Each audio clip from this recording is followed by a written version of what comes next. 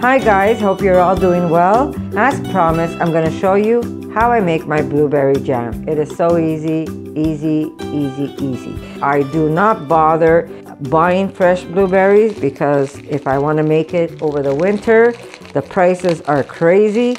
So I use frozen blueberries, guys. Here we are. I've got a pot on my stove.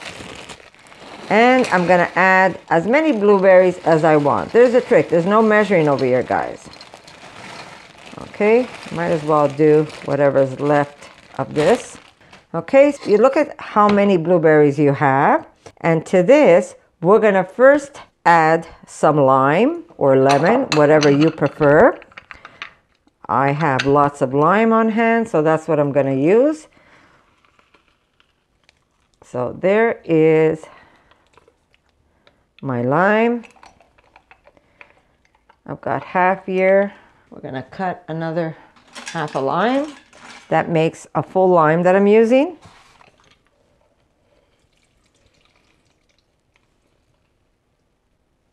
Okay. I try to get all of it. Very easy, guys.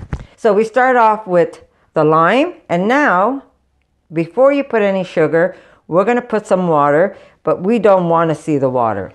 You want it to be under the berries. So it doesn't matter how many berries you have, as long as when you put the water, it doesn't come over the berries. There you go. You can see there's water there, but it hasn't come up over the berries. Okay?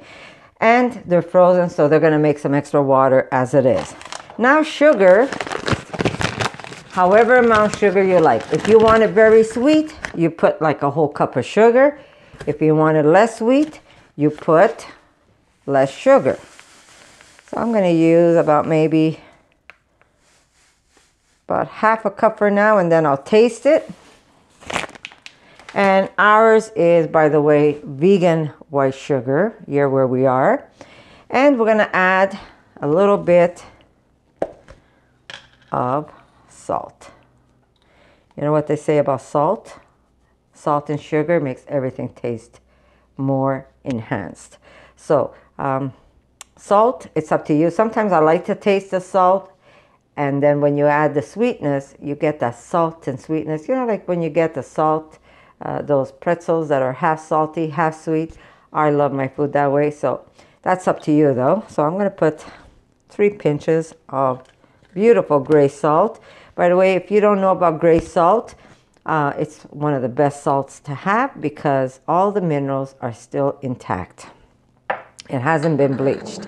Now I'm going to start my burner, and I'm going to start it on kind of highish, and then I'm going to taste it right away before the salt, just as soon as I stir it.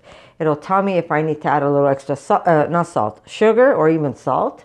And from there, it'll tell me if I have to add a little more of either. And right now, because they're frozen, you could hardly mix them. But if you put too much water, then all you have to do is you have to boil it longer. But if you boil it longer, what happens is it starts giving that burnt taste to your jam. So you don't want to do that. So I put just enough water that it goes under the berries. But if I see that it still could use a little bit of water, then it's not a problem. I will add it. There's no recipes here, guys. It's just a matter of knowing your food, loving your food, and knowing that you're going to get this right, because you will get this right. You can't make a mistake with this. Okay, water looks good because when those berries start to defrost and you start cooking them, it's going to make a little extra water. But as you can see, now the water has come up a little more. And that's it. That's how easy this is, guys. Now we're going to cook it till it becomes jam. Now blueberries is one fruit that has so much pectin in it that you really don't need to add anything else to this. Just taste it. I could use a little extra sugar, just a bit, not too much, because I love the taste of blueberries.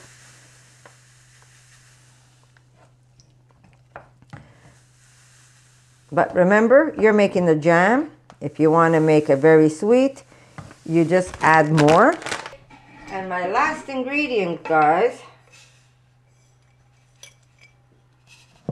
and this is just going to add a little extra protein. Can you tell what that is? It's chia seeds. So if you do have too much liquids, I might add just a little extra liquid. But if you do have too much liquids, those chia seeds are going to suck up some liquids and get nice and plump, and just add a little extra nutrients to your jam. And you won't even see it or taste it in there. Just taste. Maybe a little more sugar. I had more berries than a cup.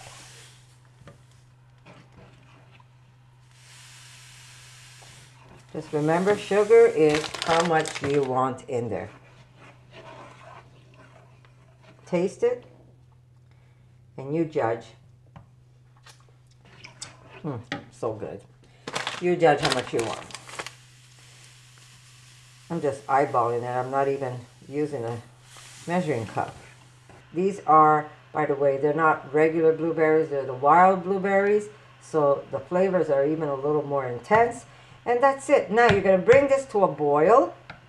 And after it's come to a boil, I better not put it there or it's going to drip on the side. After it comes to a boil, you want to lower it, and you want to just kind of like a light simmer until it starts getting thicker on you. And it won't take long for it to get thick. So have some patience, and you're going to have delicious, fresh blueberry jam for your family in no time at all. Okay, as you can see, sorry I didn't have my mic on. I did add a little bit of chia seeds, and that's going to also absorb some water and give you extra nutrients. I also add a little extra sugar. Remember, it's your jam, you taste it. If you want it sweeter, just add a little extra sugar. If you want it less sweet, don't add as much.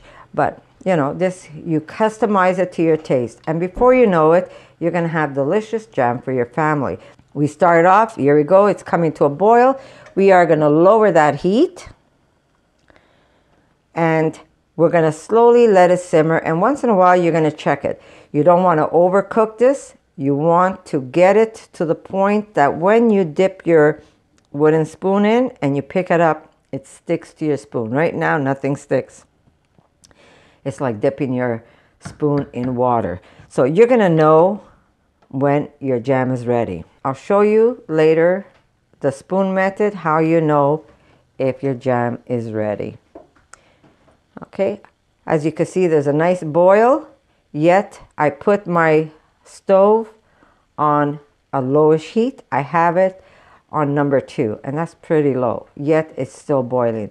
So we're going to let it do its thing, and if you see it's coming up too fast, then all you have to do is just lower it a little more, and that's it. You don't even have to stand here. Once in a while, come and check it, but it should be ready like in about 20 minutes for sure. Don't even overmix it. If you overmix it, you're going to end up breaking your berries. Just kind of use your spoon to sway. Just make like little S's, little snake patterns. Okay, so we're going to let that cook. And you could do this with any fruit. Now, some fruit, you might have to add some pectin. And a cheap way of adding pectin, guys, is by adding apples. Apples has a lot of pectin.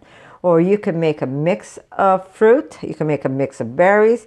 It depends what you buy at the grocery store. And I say buy frozen because you know what? It never goes bad. It stays in your freezer. You can use it for smoothies. You can use it for other things. And you can use it to make jam. So it's a win-win situation for me, right? And if I come along in the summer and I see a basket of strawberries or a big basket of raspberries, well, of course I'm going to use fresh berries. Yes, it's the summer. It's the peak time to buy the berries, especially coming from Canada. So I will also make jams out of fresh berries. But right now we're hitting the winter.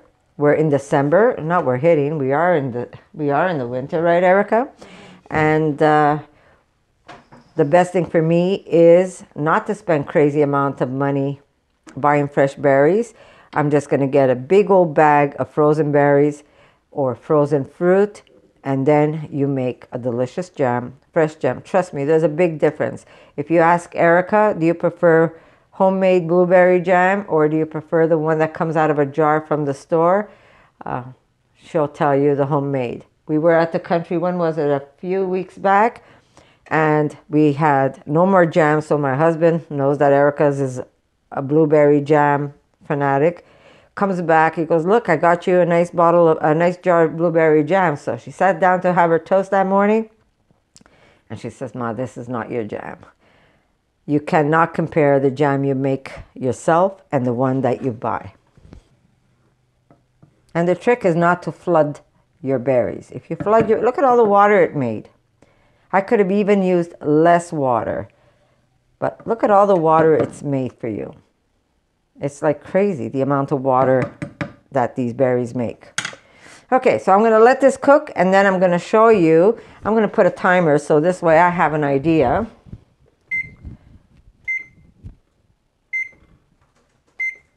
I'm going to put a timer for 15 minutes, and then I'm going to come and check it, and I'm going to show you the difference of my spoon now, which is basically water, and what it's going to look like a little later.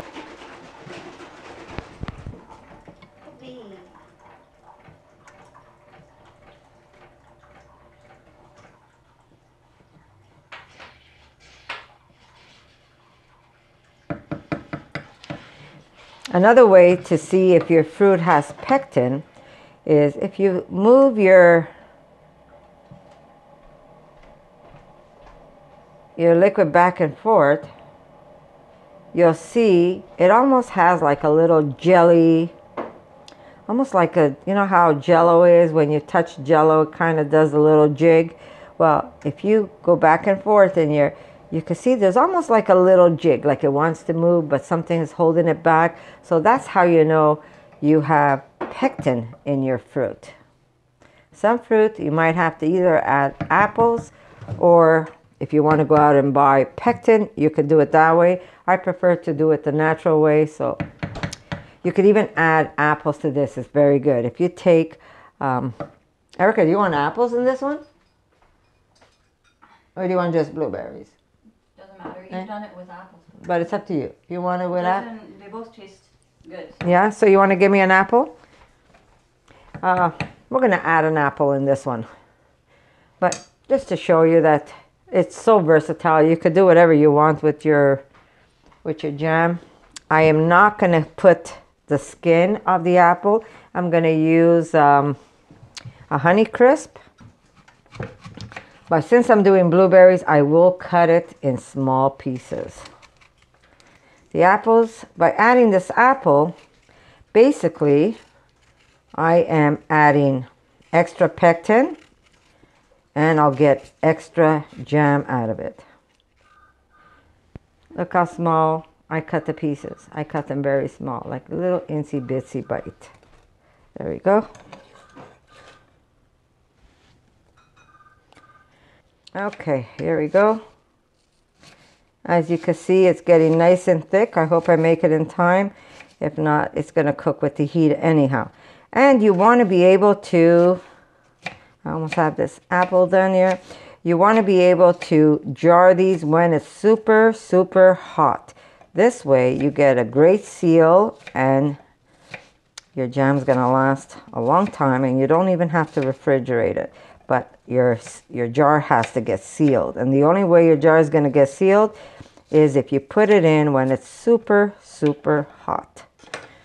Okay, so here is, like, I've got 6 minutes out of that timer. And you can see the jam is getting nice and thick. Okay, mix this in.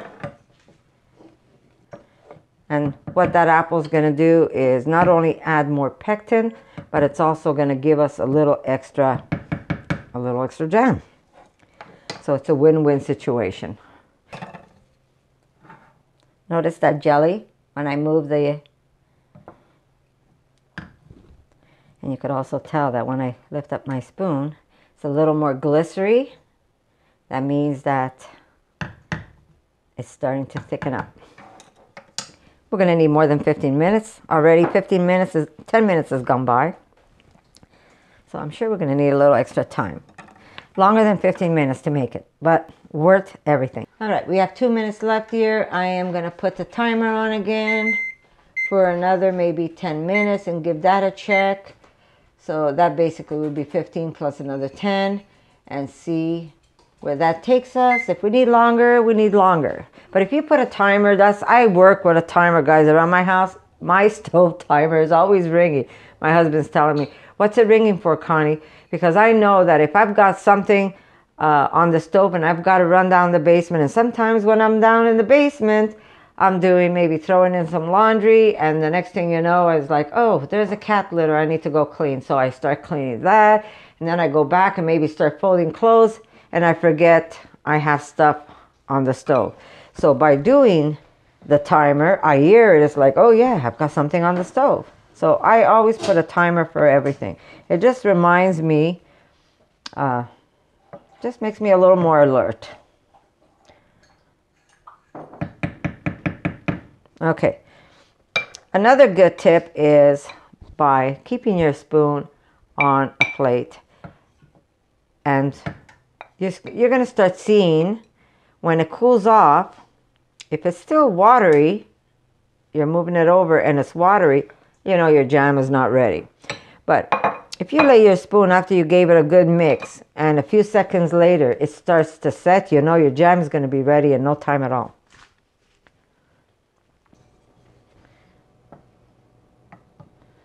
It's starting to become like a jelly belly.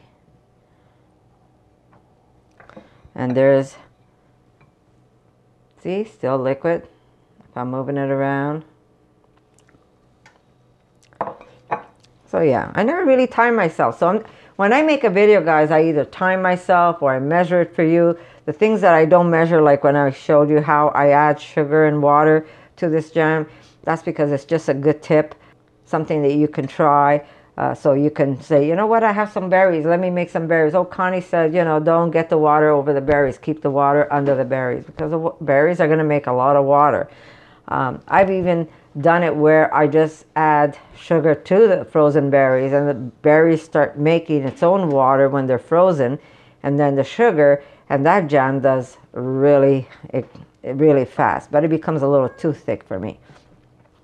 This way I get more jam for my buck. Unfortunately, you don't get a lot of jam. You get one jar and maybe a bit in another little jar. When I say jar, we're talking little jars. I'm using one of these tiny little jars, so I'm gonna get one and maybe a half. Okay, if you're gonna stand next to your stove, you could even bring up your heat so it could go a little faster for you. Okay, so my 10 minutes has gone by, so that was 15 plus 10. I'm gonna put another 10. So that would be like 25 minutes that this has been going.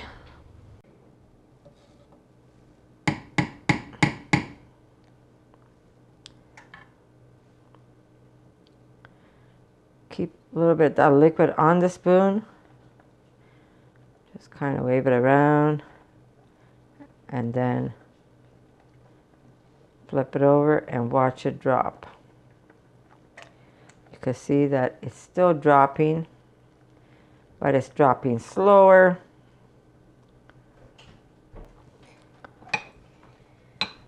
And we could also put a little bit on my plate just to see what it does. I'm going to check it in a bit and see if it's set or if it's still running. So good. Sweet, but not sweet. Hard to describe that.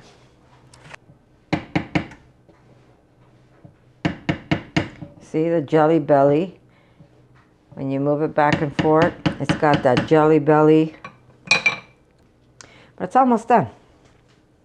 And remember, when you're doing it at home, you don't have to do it like me where I'm trying to explain this so I'm standing next to the stove. Just put that timer. Put the timer, go do a bed. You're going to hear it. Make sure that your stove is on low. You finish doing the bed, come and check it. Give it a stir, light stir, like a little S. and then put the timer for another 10 minutes if your timer is done, and then just go do something else. Come back, check it. When it's ready, make sure you put those in the put that jam in the jar, seal it, and just leave them covered with a cloth until they cool off on their own. And only then can you store it. Because if that lid doesn't kind of sunk in, I'll give you an example. When you're using any jar, right now, see that sound? That means there's lots of air in there. But when I put something really hot, it seems to suck this lid in, and then you can't do that anymore. It just stays in. There's no way. You won't hear that click clack. Then you know that you have a good seal. But you make sure it's nice and cool before you do anything, before you put anything away. Just jack up my heat a bit. I have it at number 4, and I still have 5 minutes. So what did we do? 15, 10, and 10? We might even need a little longer. And at this point, you don't even see the apples anymore. You can't tell where the apples are. You can't tell where the chia seeds are. There's just so many ways you can add extra protein to your food. Chia seed is one of them. Very good for us. You could also add chia seed in water and just drink your water with the chia seeds. It hydrates you. It keeps you more hydrated, especially if we're going for long hikes. We have the chia seeds in our water. The chia seeds get like little fat bellies that hold all the water. When we go hiking, we drink our water with the chia seeds, and it just holds that little extra moisture, little extra water in our system, so we don't get as dehydrated. There's so many things you can do. Erica, how is it for sweetness? You want to try it? Do you want a little extra sugar? Okay, so that's the trick when you're using the spoon method. Just swirl it, and then you tip it over and check to see your droplets. As you could tell, the droplet is forming at the bottom, but it's not coming off as easy. You want to run your finger on that? So pretty, the color. It is. Very good. Is it okay in sweetness? Yeah, it's perfect.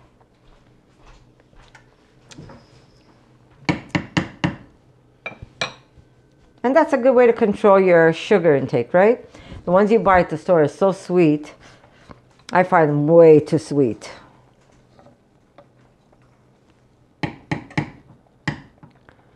So yeah, we might be able to put this another maybe 5-10 minutes. Just take some, put it over here and see what it does.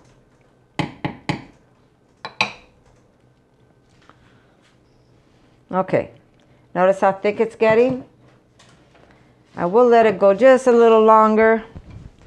I'm going to put a 5-minute timer here and see. Start. Okay, so just put timers for yourself, and just this way you don't overcook it or you don't undercook it. Maybe even longer than 5 minutes.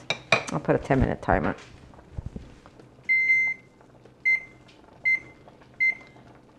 There we go. We're going to do a 10-minute timer. It's getting there. But oh my God, does it taste good. I got it. Okay, this is something else you can do, and it doesn't matter when you put it in. I use one of these little tools, and you can just kind of scrape some of that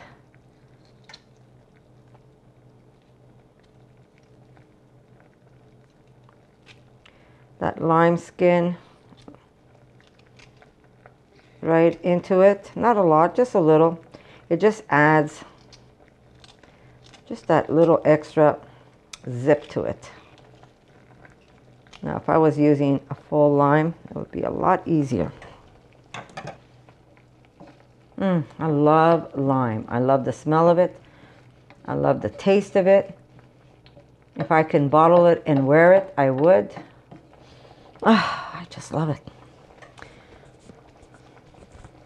Okay, so we're going to let it cook for the rest of the time. Remember, it's your jam. You want it more watery. If you make it more watery, you could use this on pancakes. It'll last a long time. So it's up to you what you want to do with it. Once it's a jam, you don't want to put that on ice cream. It's like putting a blob on ice cream. But when it's a little more runny, it's a perfect time to bottle it if you're going to use it to put it on pancakes and ice cream for sure. So good.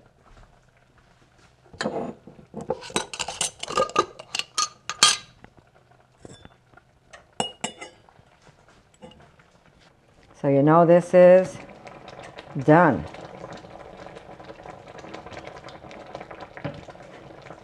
It's like hot lava right now. But your jam is done. At this point, it's done.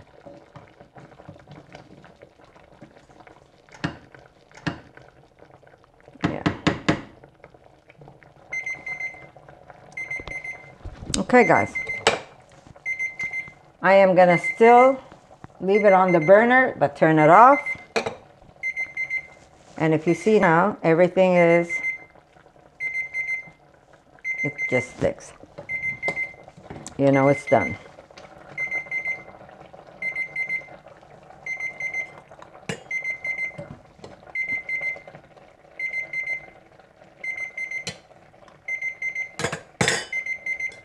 A little more.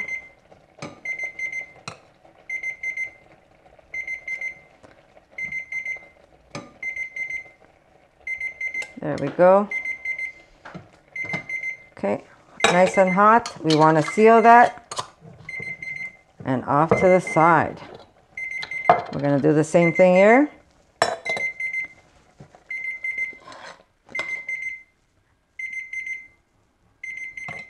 There we go. And seal it. We're going to cover these. Thank you. Put this on the side. I want to use my spatula. This way I get it all. And that's how easy it is to make my blueberry jam. If you make this now, you'll have it ready for Christmas morning. Boom. My God, it's good. So good. Especially with that little bit of lime. It's delicious. So there it is, guys. I actually got a little more because I put the apple in. I got 2 small jars. And I got a little ramekin that we could munch on today with whatever. Put it on some bread. A piece of naan bread. I got to even make some cheese. Erica's bugging me to make some cranberry cheese. So I got to make some of that. If you guys want to know, there's recipes all over. Just Google my name, Connie's RAWsome Kitchen cheese. They'll come up for you. There's so many cheeses you can make. But I promised her I was going to make some cheese because we ran out of cheese. We've been buying cheese. But sometimes you have no choice, right? There we go. I'm going to cover this with a cloth. And guess what, guys? We're going to have delicious jams for a couple of weeks, if not even longer. And it took me no time at all to make this. So I'm going to say thank you for coming by. Thank you for having the patience and listening to me. I could be a little long with my videos, but I want to try and get all the information that I think is important to make a successful dish or whatever I'm showing you. So I'm going to say, don't forget, always put some love and compassion in your food. Leave those animals off your plates. When you do so, everything's going to taste delicious. You're not going to miss anything when it comes to flavors and food. And I'm going to say I love you, and I'm going to say thank you for always dropping by. And I'm going to see you in my next video, guys. For more videos like this, make sure to subscribe to Connie's RAWsome Kitchen. Give it a thumbs up and share it with your friends.